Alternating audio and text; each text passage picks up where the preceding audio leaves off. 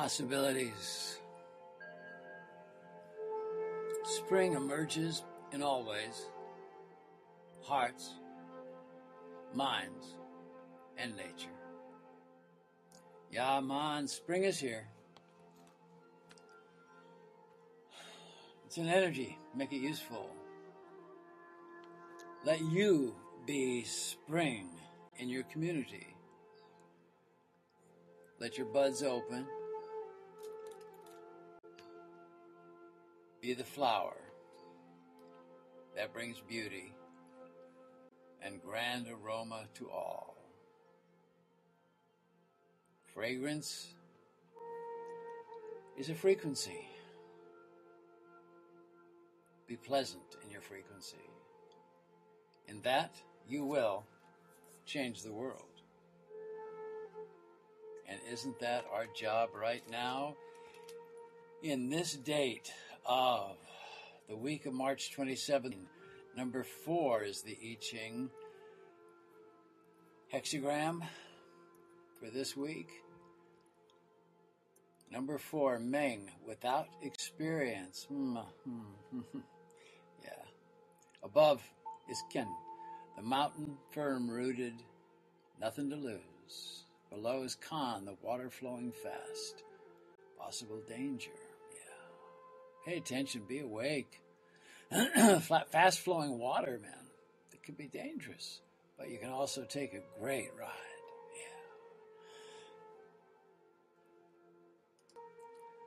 The wisdom, the tree is bearing fruit. What has been nurtured has taken root. The fruit is not yet ripe. Take of the fruit now, and you will fall ill. Yeah, man. That's like eating cookie dough, you know. You gotta wait till it's done. In stillness, you will hear the voice of spirit calling you to greatness. By listening with trust, you could be led to a grand situation. Institute patience now. Moving without consummate consideration now would be folly. And all you've looked for will fall away. Don't let your dreams fall away because you move too fast. You're feeling the power of potential. This is good. It is the root of passion. And it's passion that is the elixir that has in the past taken you to balance and success. The ego can create a strong obstacle by telling you to grab onto the situation or the opportunity before it's too late. Watch out, that's the ego's trick, telling you to pick the low-hanging fruit before it's ripe and before it's edible. If you move too quickly into the core of your situation at this point, it's going to be a problem. You'll find that you do not have the information and the capacity to deal with energy such as this. What is stirring in you has the depth of many layers. Be aware that some are hidden. Your benefit now is to come to stillness. Come to stillness, where you intuitively gain the knowledge necessary about the essence of the situation. Before you commit to entering into the flow, do not try to make it appear that you know what you do or you do not do. This would be folly if you try to make it appear that you do know, and this would create obstacles that may and would likely be impossible to overcome in this cycle, the stillness of the mountain. Yeah. You see, the mountain is not still at all. Water flows from the mountain. Trees grow, birds fly, all sentient beings are nurtured.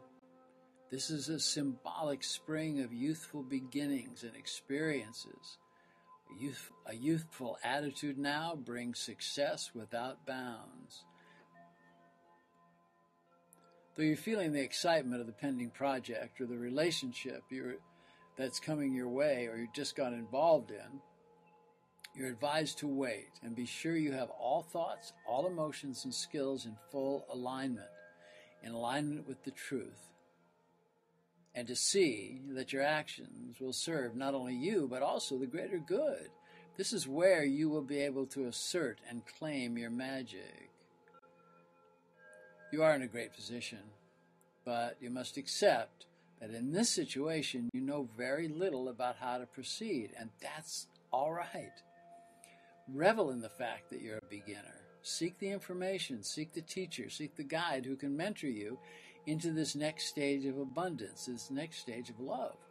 Consider the advice that you get, that you pick up wherever you have to go for it, to a person, an ancient reading, a truth that you know to be true.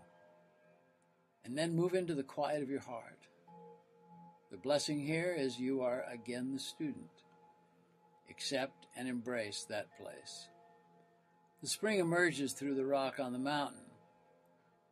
This is the new showing itself. Be steady and clear. Observe and open your mind and heart. Be without fear or judgment. Yeah. When you find yourself being judgmental, even if it's inside your mind just for a second, really let it go. Let it go. Judgment puts you in a position of weakness. Acceptance and compassion brings you to a place of strength. Shoshin. Shoshin is a term in Zen meaning beginner's mind. It refers to cultivating an attitude of openness, eagerness, and lack of preconceptions when studying a subject or a new situation you wish to be in harmony with, just as a beginner in that subject would at that time. Even if you are at an advanced level, take yourself to the beginner's mind. Move too fast now and you'll fall impotent, unable to perform, and this will leave you frustrated, and the ego will beat you down, telling you, you are not enough. You've heard that one, huh? This would stop you in your motion towards completion and greatness. Being of the mind of the young student, the attitude of the beginner will serve you well. Be as still and calm as the mountain now and allow the coming flow of knowledge and energy that is coming to you. Found it, and where it is lies in humility. The knowledge you need will at first be like a little slow-moving spring, just dripping water. With care, confidence, and integrity, this gentle flow will soon become a magnificent flowing river. One that carries your dreams and your love and abundance to the shores of your completion and satisfaction. Remember satisfaction? Yeah, just don't move too fast. It'll come in this way. You see, you're going to fill the gaps in your knowledge, and you will be allowed to move to a peaceful and joyous success. And it is here that you will find the abundance and the love and the peace of mind that you've longed for. Go to the teacher you trust. Offer alms of respect and gratitude. This may be an elder in the tribe, a friend, or the inner voice of wisdom reached in the silence of your quiet mind. Your quiet mind in practice. Your quiet mind in meditation. Have your practice enhanced at this time. You see, each of us has unseen teachers. These teachers are wise and patient and kind. You're now at the place where you find that you have the possibility to hear their voices and feel their compassion and love. So the question comes, what do I do to connect? The answer really is easy. Be patient, compassionate, and kind each day. And each day be in wonder as the sun rises and sets. Really, try it. Go to the sunset. It will blow your mind. Even if it has to go behind buildings or, behind a mountain far away. Just get into it. It is the end and the beginning at that moment. State that you're grateful for another day when you awaken. And when you see the beauty of nature, be in gratitude. When you hear the night birds sing, be in gratitude. Strive to be as a child whose innocence is in awe of all that is new. As a child, when you first hear an airplane flying overhead, you stop in amazement. It seems to linger in the sky above. You looked up and you watched as it made its way slowly across your field of vision until it was gone. Then you became accustomed to airplanes, seeing them, hearing them, and you were complacent as other airplanes made their way across your sky. And then you hardly noticed them. But then a helicopter came and it blew your mind. And then you were in wonderment again. This pattern repeats and repeats and repeats, and complacency once again takes the place of wonder. Don't let it. Remember all those many years ago when you would watch bees and ants and be fully engaged with no sense of time? Go into that place, shed the cloak of complacency, and see the wonder around you. Share your visions and feelings with those around you with no fear of embarrassment or shame or judgment. I mean, can you imagine calling an associate and say, "Hey, have you watched the bees on the flowers? Come with me. Let's watch for a minute." Huh? I know, but open minds. Don't be afraid. When you're young, it would seem that summer would never come, and a year was such a long time. And then as we become older, a year is just a moment. And our youth seems to have slipped away. But it hasn't. All that's happened is you become sophisticated and complacent, thinking that you know so much. My dear friends, we don't know anything. Really, we don't. I mean, we have experience, we see it, but knowledge is fleeting. The benefit now would be to teach what you know. Teach what you know and listen. Make way for the new. Empty the cup. Give your knowledge away. Maybe teach a class. Write a letter of encouragement to someone you know and care for. Not an email. But if they're in the same country, try the snail mail. Write a letter. Handwrite it if you can. Take the time to nurture. By doing this, it's a path to freedom of thought and consciousness and spirituality. You know, I'm not against texting or email. It's nice and it's efficient, but it takes you away from the place of contemplation and truly loving and reaching out. For this week, this hexagram comes to help you to return to the state of the child in wonderment of the new. Be still and learn. Be still and listen as you then become the mentor and you become the teacher. Dignity, integrity, compassion, and kindness are your allies. There's an adventure before you, and your dignity and your integrity and your compassion and your kindness are your friends as you move forward.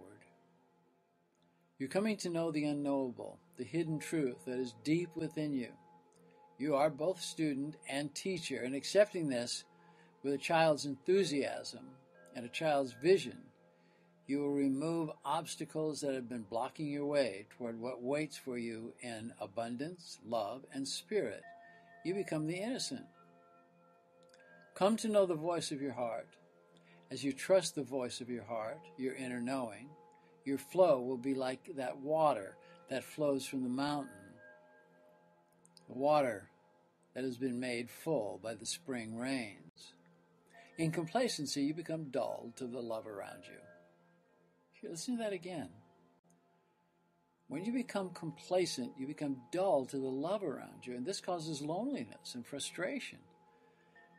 In your relationships, your friendships, your projects, your career, or in your own inner journey of spiritual evolution, it's now of great benefit to refresh your knowledge and your attitudes, change the way you think. You know, you can be in a relationship, you can be in a crowded room, but you still feel alone, lonely. Reach out, more knowledge. You won't be so lonely as you bring more spirit, more passion into your life. You must learn new ways and think in a new way about how things are showing in your life and about how things work. Take a look at how you thought things work, and as you look through it, you'll see they're not quite what you thought. They're even deeper and even more grand and filled with glorious details. You know, the details of how a hive of bees actually makes honey, right? Or how the ants build their caves and houses. Take time and quiet the ego. Move into your inner knowing. Don't be a know-it-all, man. Just trust your intuitive force. That will not disappoint you. When you've come to the realization that you do not have enough knowledge to proceed, something wonderful will happen. You become the student again, the beginner who's filled with wondering and wonderment. Recall what brought you joy and what you did for fun as a child, and do it now. Skip down the lane, play with clay, steal a kiss, do finger painting. Try not to do the kissing and finger painting at the same time. Whatever it is, reignite your innocence and sense of wonder. If you had trauma as a child around trust or love, you got to accept that it happened, write about it, process it, and let it go. Find a skilled teacher or friend or somebody who's been through it to talk to and move through it. As you move into a different pool of conscious activity, one that is joyous and one that's filled with gratitude. By having gratitude, you do away with any negative thoughts. So if you're feeling depressed, negative, angry, judgmental, just go into gratitude about your life. But the things you have, the people you have, your body, your mind, your spirit, your eyes, anything. But be grateful that you're alive, that you woke up this morning. And then all negativity disappears. Discard the old and open to new ways of being and doing. In the process, be patient and be kind and be compassionate with yourself and others as you begin learning new patterns. Observe the actions of happy children and bring that back into your life. By following the advice and vision of this hexagram, your frustrations will dissipate and you will feel the exhilaration of youth no matter what your age. Listen to a schoolyard in the distance. Hear the kids screaming at each other and yelling, and this is joy. They're feeling it, you too. It's passion. These kids feel passion just running from one side of the play yard to the other to see their friend. Go into passion. The result of all of this will be love. It'll be a process. It'll be a lubricant to keep you in the knowing of your heart. Listen, let go, and return to your heart. We are in revolutionary times where the revolution is in spirit, and spirit is the companion of love. Feel love, be love, and you will return to the knowing of the bubbling well of youthful enthusiasm, tempered by a clear and meditative mind.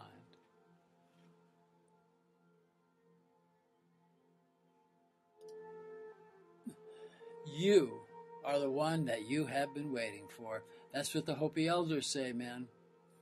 That we are the ones we've been waiting for. Don't look outside ourselves, yourself. Just be that one. Be love and teach peace. That's the deal, and that's the idea. I get letters, emails. I wish I got letters. I get emails every week about people who wonder if I do private sessions or readings, and I do. I work on Skype or telephone, or if you can get to Tulum, I work in person. But it's just the same. There is no distance. There is nothing that gets in the way of us connecting. So if you're feeling that you would like to have a private session with me, you can write me through this website. You'd address it to, and we'll put it in the email today, that you address it to Vanessa at bobbyklein.com. And she does all my appointments, and we can work that out. Also, I'm going to be having a bi-weekly class, a webinar, covering a lot what we talk about, a lot of what's going on in the world, and I'll let you know more about that. Those of you that might be interested, let us know. These are wonderful times, really. They're trying, but man, the scabs have been pulled off, and it's raw right now. We're all feeling it. So be the love that you desire, okay? Be the love that you desire. Have the intelligence that you have and use it.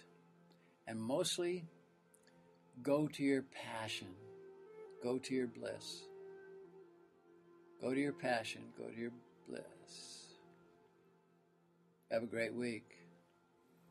Namaste, my sisters. Namaste, my brothers. In Lakesha Lakin, I am the other you.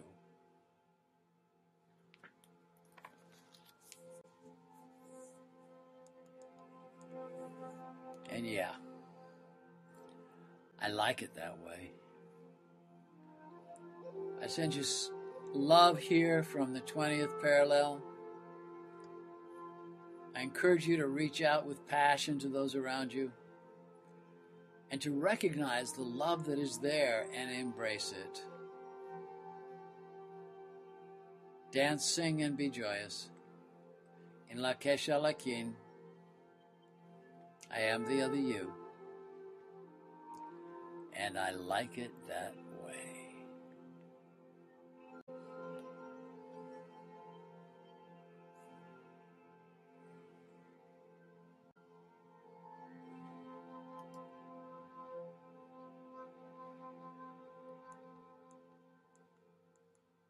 Namaste.